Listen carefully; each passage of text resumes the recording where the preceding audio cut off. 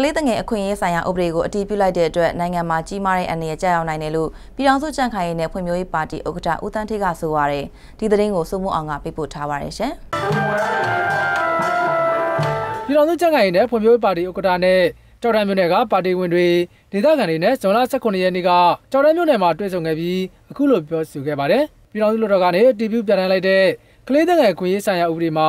ကလေးငယ်တိုင်းပေါ်အခမဲ့မှတ်ပုံတင်ခွင့်နဲ့လူမျိုးဘာသာမခွဲခြားပဲကလေးငယ်အားလုံးကိုအကန့်အသတ်မရှိမွေးစားနိုင်တယ်လို့ပြဋ္ဌာန်းလိုက်ပြီးမွေးစားသူအနေနဲ့သားသမီးချင်းလိုမွေးဆက်ခံခွင့်ပေးခဲ့တဲ့အပေါ်အလွန်အနေနဲ့ကြီးတယ်လို့ပြည်ခိုင်မျိုးပါတီဥက္ကဋ္ဌကပြောဆိုခဲ့တာပါ။လူမျိုးရေးအတွက်အရေးပါတဲ့ဥပဒေများဖြတ်သိမ်းလိုက်ခြင်း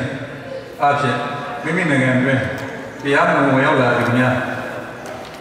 ညီမျှများပြားလာတဲ့ကိုမသိနိုင်တဲ့ဒီလိုချိန်မျိုးမှာဒီဥပဒေပြင်ဆင်ရေးဟာကျွန်တော်တို့တိုင်းပြည်အတွက်အများကြီးအန္တရာယ်ရှိပါတယ်အချိန်လိုအတွင်းမှာနိုင်ငံတော်တွင်ဆိုးရွားတဲ့အန္တရာယ်ကြောက်လာတော့ကျွန်တော်တို့ယူဆအဲ့ဒီဥပဒေထဲမှာကလေးငယ်ကိုအခမဲ့မှတ်ပုံတင်ခွင့်နဲ့မွေးစားခွင့်တွေဟာမစ္စတာကိုဗီယာနဲ့စီရင်ခံစာတွေကအတိုင်းဆောင်ရွက်တာဖြစ်ပြီး1982ခုနှစ်နိုင်ငံသားဥပဒေကိုပယ်ဖျက်လိုက်တယ်လို့ဖြစ်နေတယ်လို့လည်းပြည်ခိုင်မျိုးပါတီကပြောပါတယ်အဲ့တော့ဒီမှတ်ပုံတင်တဲ့ကိစ္စကြီးနိုင်ငံမဲ့ပဲဖြစ်စေရတယ်နိုင်ငံတကာရဲ့စံနှုန်းသွားပြီးတော့တက်ခံနေတာဖြစ်မယ်မစ္စတာကိုဗီယာနဲ့အစီအမံပါတဲ့ချက်တွေကိုနိုင်ငံကလမ်းညွှန်ပြလိုက်တာပဲလို့ပြောတဲ့ချက်ကိုဒီတော့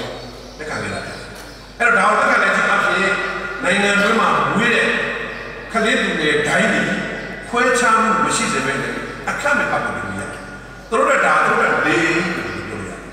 ကလေးငယ်ခွင့်ရေးဆိုင်ရာဥပဒေမှာကလေးငယ်တိုင်းကိုမှတ်ပုံတင်တာဟာလူရဲ့အစမတန်ပေါက်ပွားတဲ့အပေါ်မှာလေးလာသုံးသပ်နိုင်တဲ့အကျိုးကျေးဇူးရှိသလိုနိုင်ငံသားအဖြစ်ပေးတာမဟုတ်လို့နိုင်ငံရေးအထိုးနဲ့ချက်သားဖြစ်တဲ့ဆိုပြီးအဲ့ဒီဥပဒေမှာပါဝင်ဆွေးနွေးခဲ့တဲ့ပြည်သူ့လွှတ်တော်ကိုယ်စားလှယ်ကဆိုပါတယ်။ဒါအပြင်မွေးစားခြင်းဥပဒေမှာလည်းလူကပြန်ဝင်ကြီးဌာနကအချက်လက်စစ်ဆေးလက်ခံမှရမှာဖြစ်သလိုနည်းဥပဒေပြန်လည်ရေးဆွဲတဲ့အခါမှာအဲ့ဒီအချက်တွေကိုအသေးစိတ်ပြဋ္ဌာန်းမှုရှိတယ်လို့လည်းသူကဆိုပါတယ်ကလေးတော့ဝေးသွားကလေးဆိုတဲ့ကိစ္စဒီနိုင်ငံရဲ့အကောင့်ကျိုးတာဖြစ်တာဖြစ်နေဒါဒီနိုင်ငံသားဖြစ်နေတဲ့ဘာမှမစားဘူးနိုင်ငံသားဖြစ်တဲ့နိုင်ငံသားဥပဒေရဟာဘယ်ဖြစ်တဲ့နိုင်ငံသားဥပဒေရမှာဖြစ်တာဖြစ်တယ်ပေါ့နော်မတို့နိုင်ငံမှာအဲ့ဒီမှာဝေးစားတဲ့ဥပဒေရပဲဝေးစားတဲ့ဖြစ်တယ်လက်ရှိပြဋ္ဌာန်းတဲ့ဥပဒေမှာကြတော့တကယ်ဆောင်းချဖို့လိုအပ်တဲ့ကလေးကိုဝေးစားမယ်ဆိုလို့ရှိရင်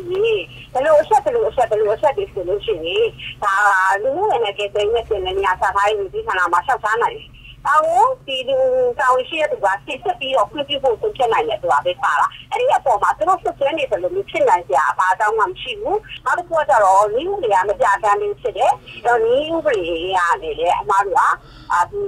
ကချုပ်တဲ့ဆက်လက်တွေကိုလည်းအသေးစိတ်ပြန်ပြထမ်းနိုင်လို့ရှိတယ်ကလေးငယ်ခွင့်ရေးဆိုင်ရာဥပဒေအတည်ပြုလိုက်တဲ့အပေါ်ဇွန်လ16ရက်နေ့ကပြည်ခိုင်မျိုးပါတီပါဝင်နိုင်ငံရေးပါတီ26ပါတီကကန့်ကွက်စာထုတ်ပြန်ခဲ့ပါတယ်မြန်မာနိုင်ငံရဲ့လက်ရှိလူဦးရေစီဟာ55.1 တန်းရှိနေပြီးမြန်မာတိုင်းသားမဟုတ်တဲ့လူဦးရေဟာ10 တန်းရှိတယ်လို့ရန်ကုန်တိုင်းပြည်ခိုင်မျိုးပါတီတာဝန်ခံဦးခင်ကြီးကဆိုပါတယ်ကျွန်တော်ကဆိုမှုအောင်ပါ